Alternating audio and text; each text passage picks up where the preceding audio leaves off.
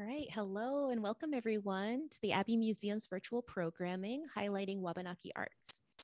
These virtual sessions are meant to highlight the ongoing work of artists from across Wabanaki territory and center artists' voice for larger audiences. We have our next program that's actually scheduled on September 14th with coil worker Tara Francis, and we hope that you'll be able to join us for that. Please visit abbemuseum.org for more information, and please follow us on all of our social medias to get the latest news. And I just want to thank you all for joining us today, because we're really pleased to have a program today with Emma Hassencahl-Perley, who is a Wolastoqey visual artist from Tobique First Nation. Emma's portfolio is expansive, and she works in a variety of mediums, including beadwork, textiles, soft sculpture, and mural paintings. And today's program is entitled Identity, Relationality, and Community. I want to invite all the attendees to use the Q&A box that we set aside for your use to ask questions. And at the end of the program, we're going to actually be taking your questions, and Emma will be responding. So I'll be turning off my camera at this time, Emma, and you're more than welcome to take it away and start your program. Thank you for being with us. Thank you. I'm going to start sharing my screen.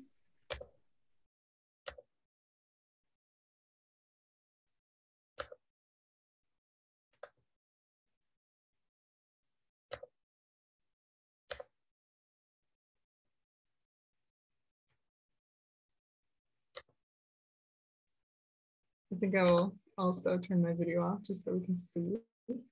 Can everybody see that? Yes, we're good. Okay. All right, so welcome everyone to this featured program, Identity, Relationality, Community, where I'll be sharing my growing portfolio of public Wabanaki art with you this evening. Thank you, Star, for introducing me. I also like to take the opportunity to introduce myself. I feel like it calms my nerves a little bit. So again, my name is Emma Hassencahl-Perley. I'm Wolastoqey from Nugutguk, or Tobique First Nation, New Brunswick, Canada. I am a visual artist, first and foremost. I've been drawing since I could hold a crayon in my hand. I completed a Bachelor of Fine Arts from Mount Allison University in 2017. After graduation, I worked as a recruitment officer for the university, and then I stepped into the Indigenous Affairs Coordinator liaison position. I did that for about a year, both jobs, separately. And then a year after graduation had passed, I left Sackville, New Brunswick, where I had lived and gone to school, to move back home. And at that time, I decided to leave my job because it wasn't in line with the creative life that I intended to have for myself. And so from that point, that summer, I took on an internship position at the Beaverbrook Art Gallery in Fredericton, New Brunswick, where I became the emerging curator for 2 years. My focus there was on Indigenous art representation in the gallery space, and I curated 4 exhibitions in my 2-year appointment.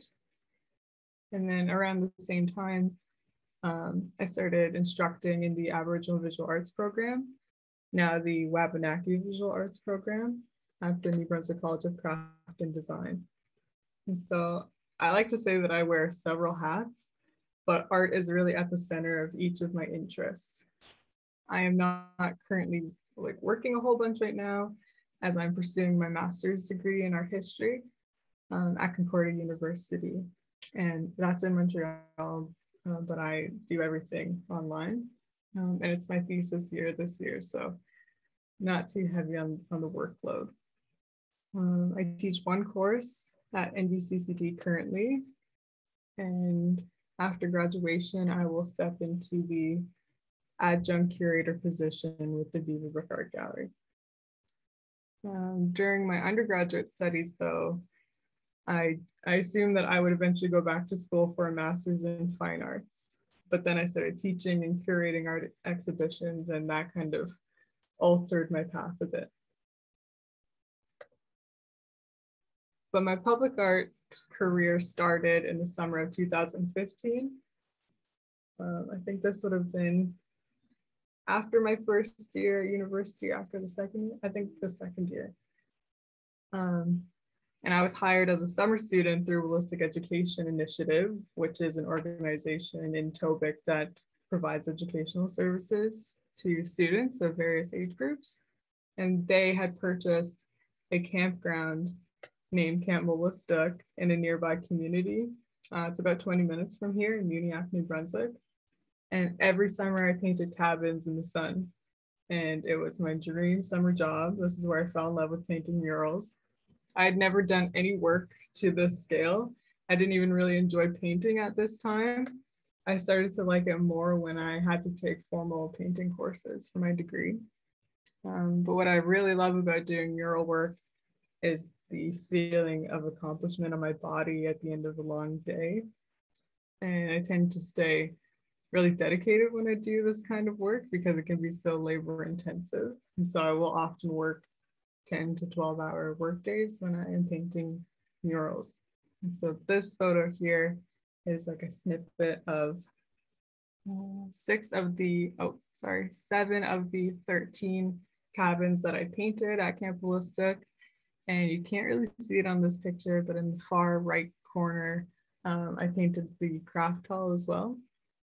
And this is an image from a drone that somebody was flying one day, like through the woods, and found this campground and posted it online. And she was asking people whose artwork this was. And so I was getting tagged in her video, which is kind of cool.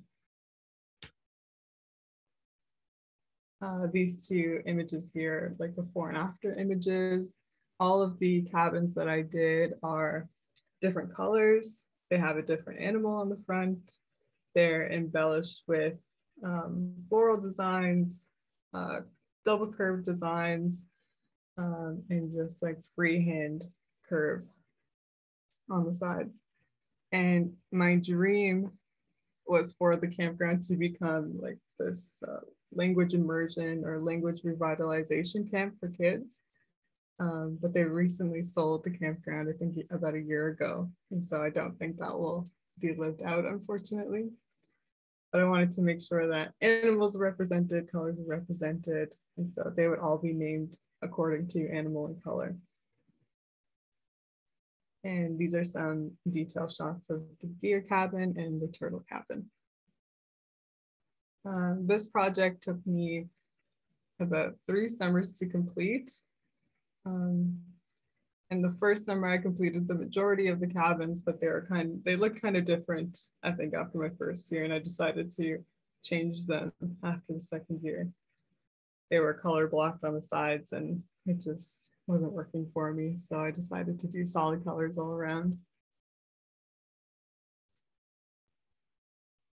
And then I threw this in here because I guess we can consider it as public artwork. It hangs in a public space. It is commissioned by a public building.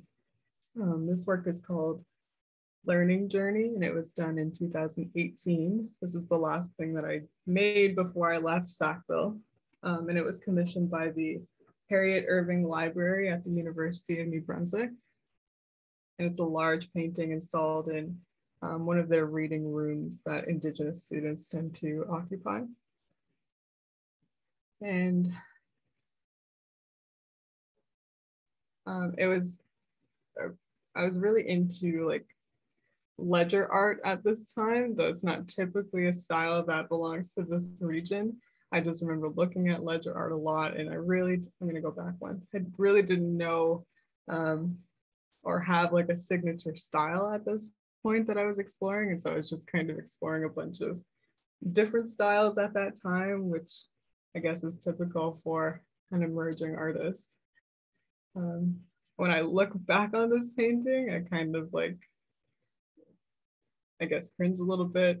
I think that's a normal thing to do too, because our practices are evolving and growing and expanding. And so, yeah, that's not my favorite thing that I've done, but it is in a public space. And so I wanted to be sure that I include it. And I named it Learning Journey because I was reflecting on my journey through education in my undergrad, and just remembering about how difficult it was at times, feeling like the people around me didn't know a lot about who I was, what my history was, where I was coming from, what my experiences had been, what my collective experiences had been. And I spent the majority of my education trying to unlearn and relearn certain parts of history that either were taught to me incorrectly or just weren't taught to me at all. And so I was thinking about students and how they're going to be looking for truths in their academic journeys. This next work I did as part of the Artist in Residence program at the Beaverbrook Art Gallery. And I had applied for the job before I started working there as an intern. And so there was a bit of an overlap, but they let me work on the residency while I was doing my internship. And this project is titled Blood Memory. Basically, it talks about collective memory that extends beyond 500 years of contact with Europeans and beyond 150 years of Canada's Confederation. So it was mainly in response to Canada 150, which had taken place the year before. I guess it was still kind of blooming in the air, in the political climate. And so I had measured 150 feet of space on the walking trail behind the gallery, and I strung 50 wooden plywood feathers onto cord and kind of disrupted the space in a gentle way that wasn't too obvious or distracting. But I think this work is also about the knowledge that is embedded in our surroundings. I had a bunch of wooden feathers left over from school from a project that didn't end up going through that my grandfather helped me cut. I had about a little over 2,000 done. And I remember at the time when I was making them, I wanted to do this dream catcher that was as big as a trampoline. And I was going to get the ring of a trampoline and then string all of these feathers onto it as like a performance thing, but also as an installation. And I was going to give it to my school. So I had big plans for all the feathers, but it didn't end up working out. And so I've just been hanging on to them, and sometimes I use them for different things. And I decided to use them in this residency particularly.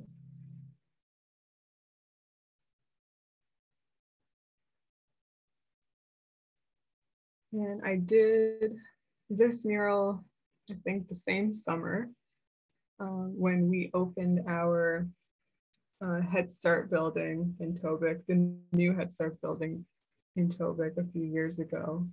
And the instructor basically wanted murals on the wall that she could use as teaching tools. And she teaches the kids the 7 sacred teachings, which come from Anishinaabe territory, if I'm not mistaken.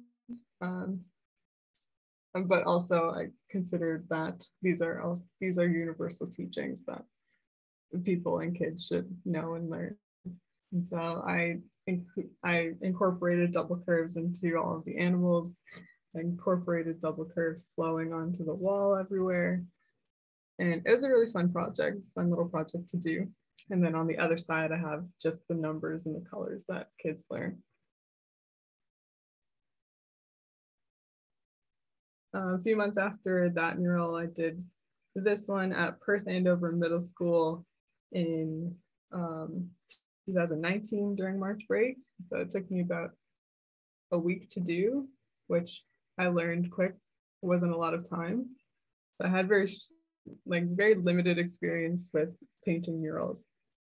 And I went into it thinking that I had a clear idea when I actually didn't. And then I kind of just created a pattern on the fly.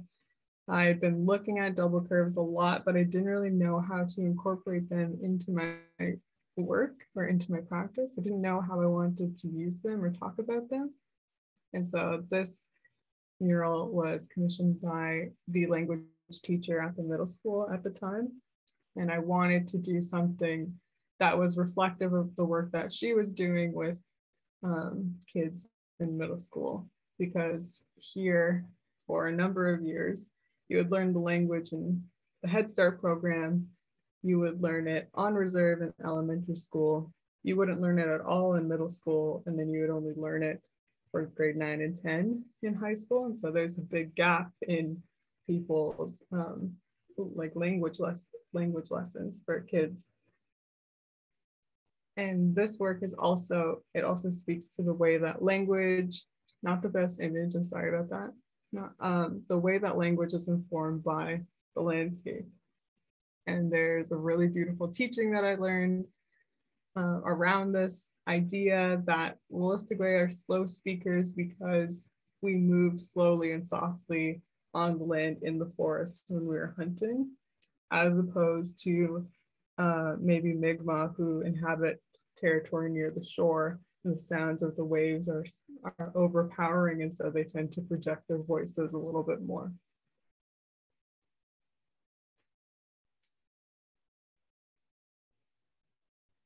And then in the summer of 2009, the city of Fredericton put out a call for public work downtown in a space right next to the Wolastoqey River. Basically, they wanted a mural artist to come and paint this. I don't even really know what this is to this day. It's kind of the end of the walking bridge that goes over a popular road. And it connects to the walking trail in downtown Fredericton, and it's right along the water. It's a really beautiful spot, but they call it the bridge to nowhere. I don't really know why. And anyways, I had applied, I got the position. It was the first, I guess, really public art piece that I would do, because previously I had done murals inside of schools. And so this one I would be outside in the public all day painting. And it was also the city's first commissioned mural. And so it was my honor to do this work on my home, unceded Wolastoqey territory. And this mural is titled Wujig Gazaltamawagan, which means with love. And it is my love letter to the Wolastoqey River. And it is directly inspired by Wabanaki double curves and beadwork. So this is where I start to incorporate double curves more when I start to think about actually when I start to combine my process with beadwork into the way that I paint. And so I will often sketch out double curves onto grid paper to make sure that everything stays symmetrical. And I did the same thing here with this mural. I put everything on a big grid, and then I did all of the line work, and then I started to block in with color. The colors are inspired by sunrise and sunset colors, because Wabanaki means people of the dawn. Those are colors that I'm typically drawn to as well. So yeah, this is where I started to approach painting like I would beadwork. And now I think my beadwork informs my painting and vice versa. And you'll see that as we go along, or if you are familiar with my practice, a lot of what I do looks exactly like this. This was an in-progress shot before I got all of the lines sorted out. And then after this, I guess my painting starts to shift a little bit.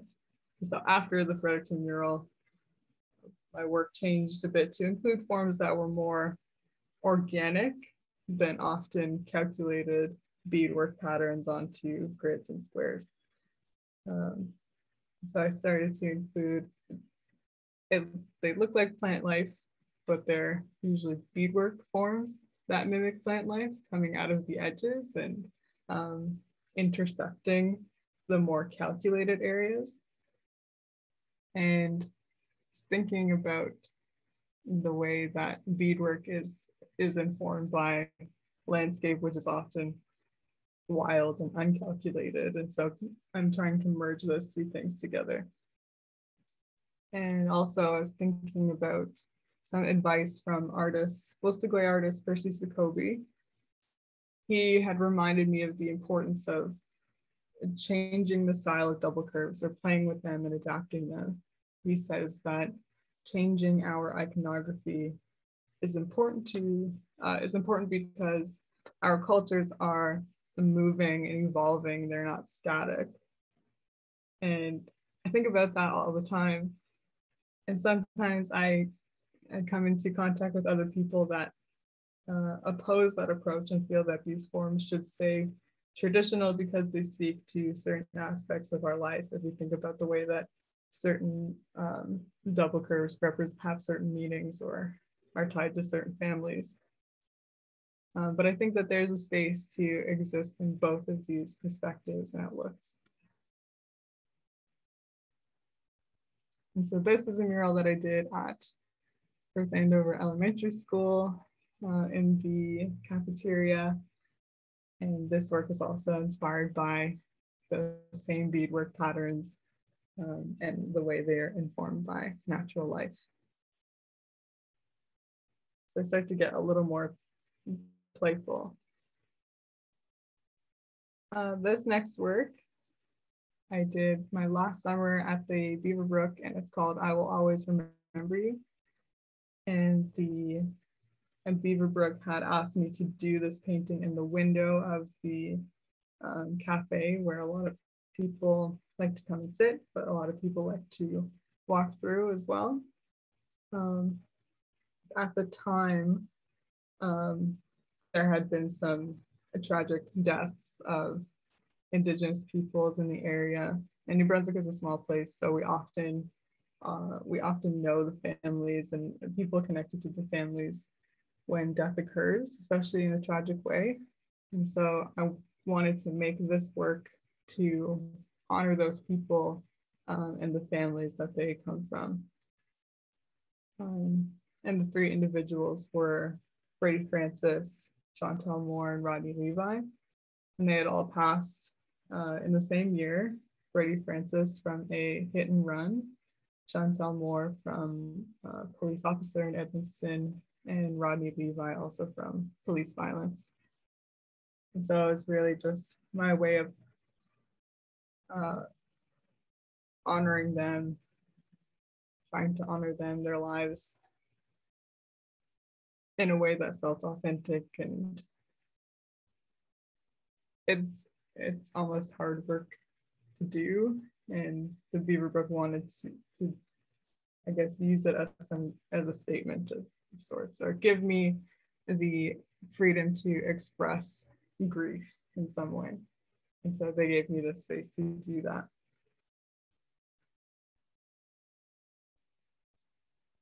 This next one is one of my most recent murals. It was made possible through the Equinox program at Arts NB. And I completed this last summer. The wall is over 100 feet and it's 13 feet high. And it's called It Blooms. And I did this painting on the side of the Tobic Youth Center. And really it's like the work is dedicated to youth, and my hope that they will always find something that motivates them in their self-growth. And then I was looking at it the other day, because I play softball to the right. There's a softball field to the right of this building. Looking at it the other day, thinking about how my work is informed by beadwork primarily, and also that beadwork is a community practice that is shared through generations. And just thinking about how double curves represent or can represent one's life journey.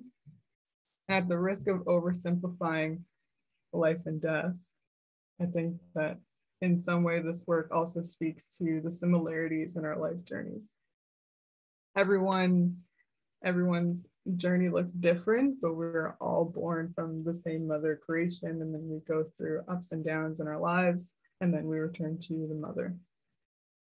And I hope that this perspective offers empathy to other people, because our problems, especially in small communities, can feel so big and overbearing, mainly due to trauma and things that we cannot control. And most people I know just try to do their best. And so, in that sense, this work is also about community.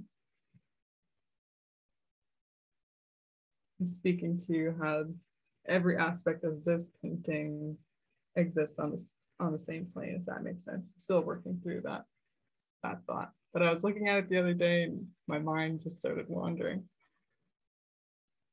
After that mural had wrapped up, I did this collaboration with the architects that were working on our new Tobic Child and Family Services building. And they had asked me to incorporate a drawing for a guardrail that would be made out of metal, and then my designs would be cut out. So we went back and forth about it for a little while. I had given them this, which is typically how I start my process. I always grab grid paper because I'm working with symmetry so often. And I created this kind of chain link design inspired by the design on the Fredericton mural. And it's kind of a repetition, or this curve specifically with the flower is one that I go back to. So this is the finished product. They had told me at one point that the design would be painted onto metal, and then I guess they were able to actually go and cut it out. And so it was really cool to see my design on a material that I had never worked with before. And that's kind of cool to see the different possibilities, things beyond what I can imagine. And this one's just a close-up shot. And the whole thing is repeated around the front of the building.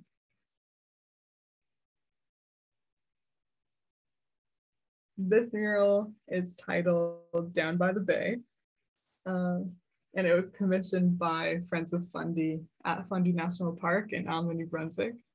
I did this last November, and it was my first visit to this part of Wolastoqey, the Scotamugati, and Mi'kmaq territory. Though I did not know at the time who had historically occupied space there, and I had to kind of ask around. The Acadians had lived there for so long now, I'd assumed that it was Mi'kmaq territory, though it didn't really fall into the 7 districts of Mi'kma'ki. And so it almost made it difficult to connect with this area.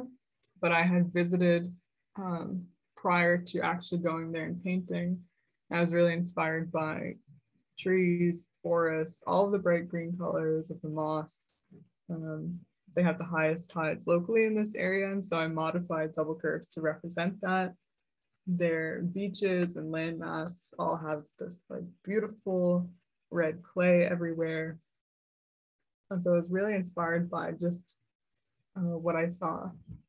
And sometimes the murals that I do are catered to the areas that they're going to be in. It's installed somewhere in Fundy National Park, but I actually don't know where. I hadn't received an update. And I also included the sun and the moon on each side, and that represents balance. And this is a landscape that it's inspired by. Part of it anyway. Shortly after that, I went and did murals for Maui Incorporated. This one's in their boardroom, and it's a curve that represents the 3 communities that they provide services to, the 3 largest Indigenous communities in New Brunswick, Esconopidage, Elsipogtog, and Tobic. And then I have the 2 eagle curves on either side, and that represents protection. And then in the foyer, I have this work. So when you walk in, this is kind of what you see first. And so it's, again, it's that very calculated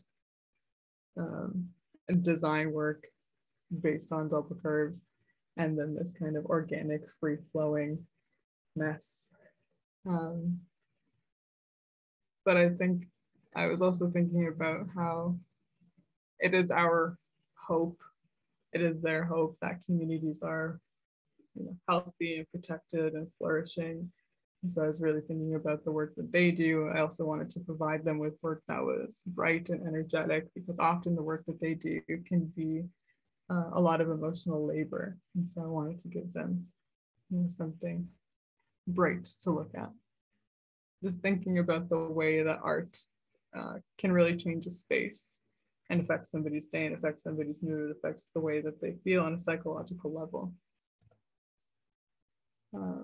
This is how I typically will do plan for murals now. I used to go in with just a line drawing, no color, and I would kind of look at the lines on the wall, and then I would be able to see color, but I have since bought an iPad, and so I'm able to plug in color to see what fits and what doesn't, which makes the process run a lot smoother.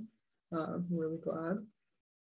Something too that I would like to mention is that when I do murals, my mom and my sister come to help me, and I don't want to overlook how much they actually help me with all of this work, and I get to spend time with them, which is awesome. And yeah, they're so helpful with the whole process. So this is something that's kind of up and coming. It's a sketch of a logo for a children's park in Tobic that will be built over the next year. They plan to build a new softball field, splash pad for the kids, and a soccer field. And this is the logo for the sign that will be at the front of the park. And so for me, public art is mainly about representing the community that I come from, the nation that I come from. Public art can also be a spiritual and political act in the way that we honor our spirits by taking back and taking up space. And I think I gravitate towards utilizing Wabanaki iconography because I want all of these nations represented, to feel represented.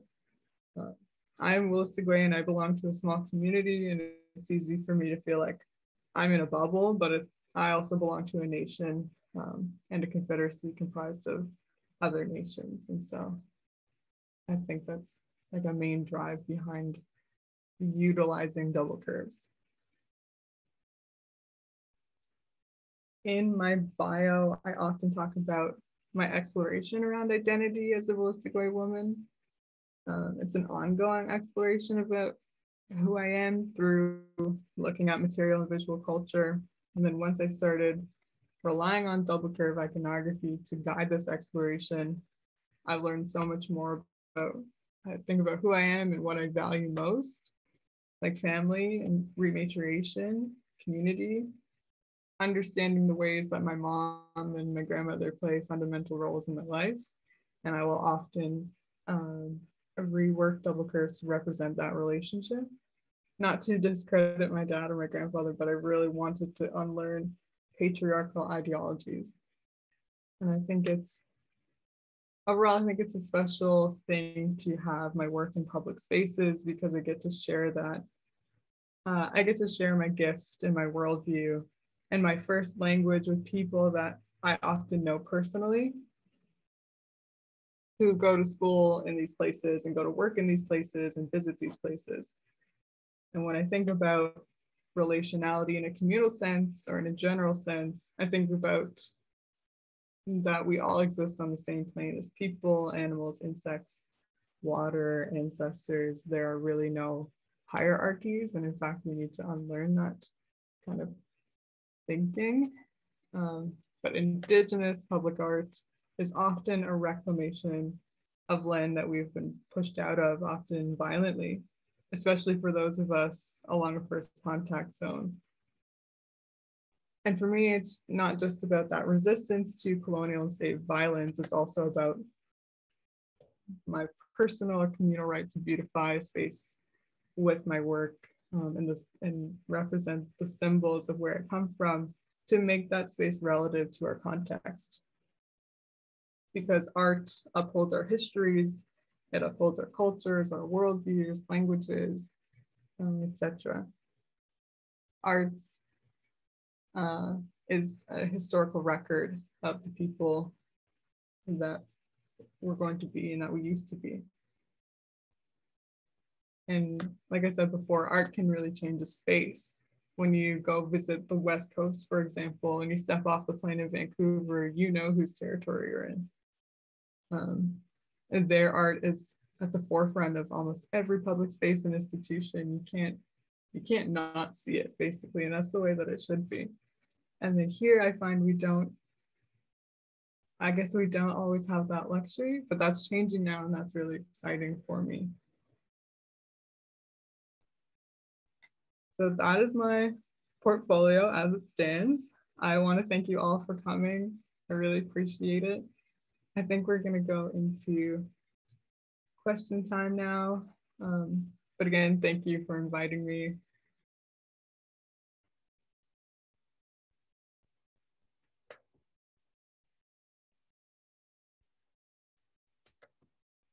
Oh, I can find you, Star. Yeah. 1 second. No problem. Oh, there we go. All right. So we do have a couple questions now. And the first one is if there was a specific reason why you started thinking on a larger scale and started thinking about making that first mural and making those first pieces that were going up in these public spaces. Was there a specific inspiration around that?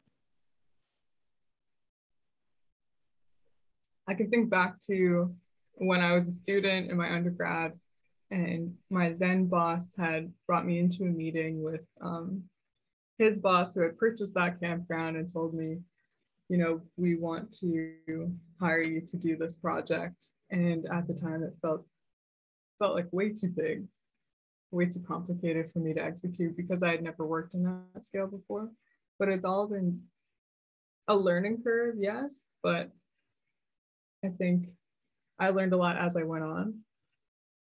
And then I just started thinking like bigger is better and more is more. And I didn't really think too much about my work being in public space or what that would mean until a lot later. I just knew that I had the best summer job ever and I was just going to paint in the woods all day. And so I think about the way that my work exists in public spaces now for sure. But at the time, I just knew that scale was going to be a challenge, and it was a challenge that I wanted to step up to. We have another question from the audience, and I want to encourage anybody else who has questions to use the Q&A box to ask Emma any questions that you have about her work. This person says, thank you so much for sharing your process and some of your teachings. Do you bead your designs? Sometimes I do. I like to make earrings a lot. I like to make pins. I've never gotten to do large scale beadwork, which is something I kind of want to get into as well. Haven't been beading a whole lot this past year just because of school. But once in a while I will bead my mural designs, but often the mural designs come from my beadwork directly. Where can we see your art on display? So this person wants to know if you're showing anywhere, or maybe even some of the locations again of where your murals are at. Mostly everything is in Western New Brunswick and then a little bit Southern New Brunswick. That one at Fundy National Park, I wish I knew where it was, but I actually don't know where it is. I just know it's in the park somewhere. They weren't really sure where they're going to hang it, but most murals that I've done are in Tobic or in Perth, where I had gone to school growing up. And just the one downtown Fredericton, and then Maui office in Fredericton as well. So everything's in New Brunswick. Somebody in the audience says, I love seeing the progression of your work. Have you thought about doing collabs with other Wabanaki artists? Yes, I would love to. I don't often get the opportunity to do collaborations, but every time that I've gotten the chance to, it's such a fun process and you learn so much from each other. I'd love to do a collaborative mural if possible with other Wabanaki artists. My friend Natalie Safier, or Samagwini Jajak, if anybody knows that artist, talked about it a few times and almost applied for one, but it didn't end up working out for our schedules. That's the only thing that keeps me really from doing collabs, but I would love to do more. Oh, I see. We have a question from another Wabanaki artist, but they were wondering if you are willing to travel for your murals. They'd love to see your work in Maine. Yes, I would love to do murals in Maine. If I ever got the opportunity, I would love to travel. I would also, it's a dream of mine to do Vancouver Mural Fest one day. So I think about like festivals like that I would love to take on. Things where you need like a team and that thing that goes up and down. But yeah, no, I would love to travel for that. If I could just paint murals as a day job, that's probably what I would do. When you start one of your mural projects, how do you gather your inspiration and how do you plan out your designs? It often depends on who's commissioning the work, where the work is going to be, who's going to be seeing this work.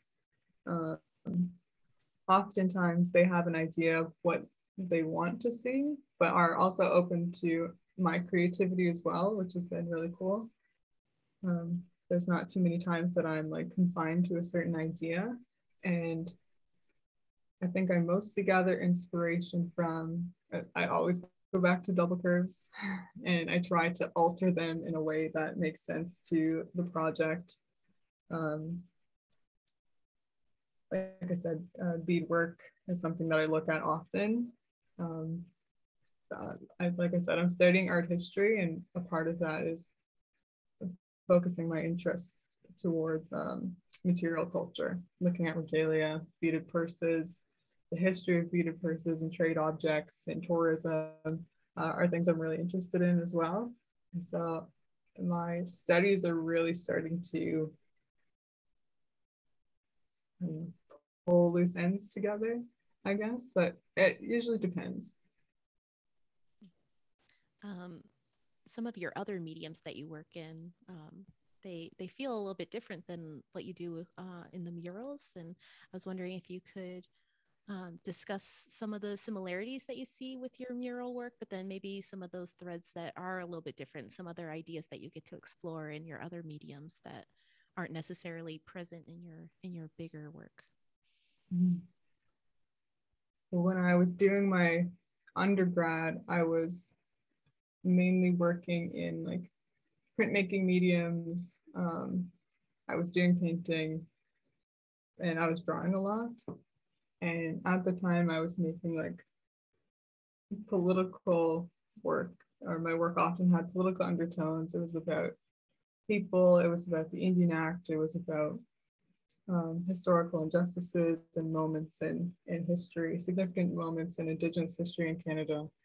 But I guess my big focus has mainly been on an exploration of the term legislative identity, or how the Indian Act has impacted the identities of Status Indians in Canada on a communal level, on a personal level, and on a national level, and how it opposes traditional governance systems, et cetera, et cetera. And so I did a flag, standard size Canadian flag, and I ran the Indian Act through a paper shredder for one of my projects, and I bonded all of the shreds to the red parts of the Canadian flag.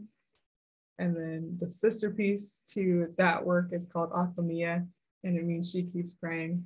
And it's a red jingle dress with shreds of the Indian Act on the skirt and then among the jingles.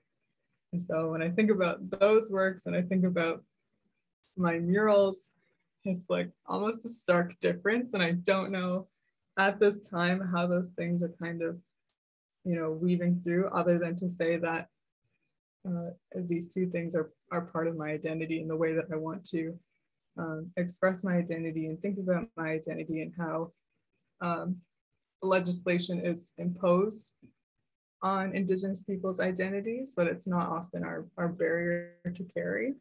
It is, but it isn't.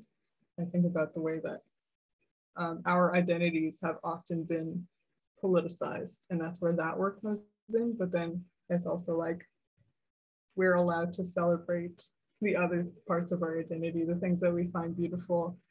And yeah, I'm kind of just somewhere in between those things. It's incredible. Well, that is it for our questions that we have from the audience. I do want to thank you again for being with us. And if you'd like to sign us off and have the last moments to address everybody, I'd be happy to have you do that. I just want to say a big thank you. Thank you for the questions. I really appreciate them. My public work is still growing, and I'm still thinking about all of my ideas and practicing talking about it openly. Is like, this gives me the opportunity to practice expressing some of these ideas in the way that I'm thinking about them as they're evolving with me. And so I'm really excited about this little journey in public art because I think this is an area that I want to explore more for sure. I'm not satisfied with doing small paintings anymore. They have to be, monumental size. But again, thank you so much. I really appreciate the time and the space to do that.